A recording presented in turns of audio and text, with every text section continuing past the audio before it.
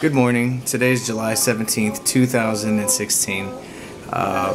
Today I'm reading the devotional out of Jesus Calling by Sarah Young. Great words, great words. So, without further ado, come away with me for a while. The world, with its non-stop demands, can be put on hold. Most people put me on hold, rationalizing that someday they'll find time to focus on me. But the longer people push me into the backgrounds of their lives, the harder it is for them to find me.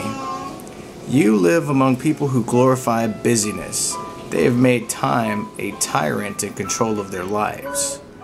Even those who know me as Savior tend to march to the tempo of the world.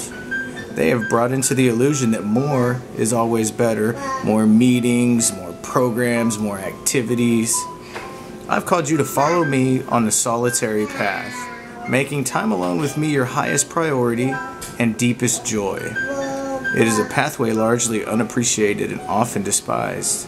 However, you have chosen the better things, which will never be taken away from you. Moreover, as you walk close to me, I can bless others through you. I've come to know that this is true. Priorities I should say how I prioritize things directly reflects into how I treat other people, what my family life is like, and it's crazy. So if I put, because I like to make music, if I put going to the studio before spending time with my wife, how do you think my wife feels about that?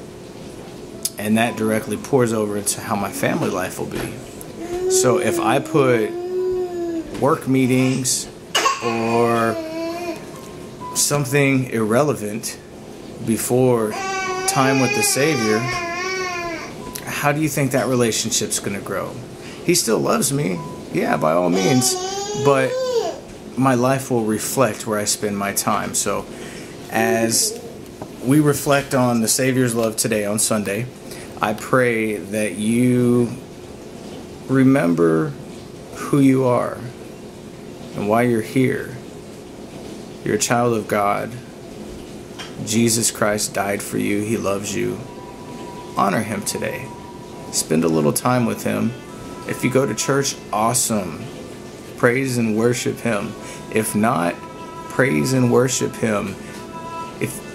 Take a little bit of time, go outside. It's beautiful. Look at the flowers, the trees, the air. I always reflect on heaven by looking up and seeing the birds and my daughter. So if you're a woman, you're a daughter of God. If you're a man, you're a son of God. We're all children of God. And I pray that you remember that today. Have a great day.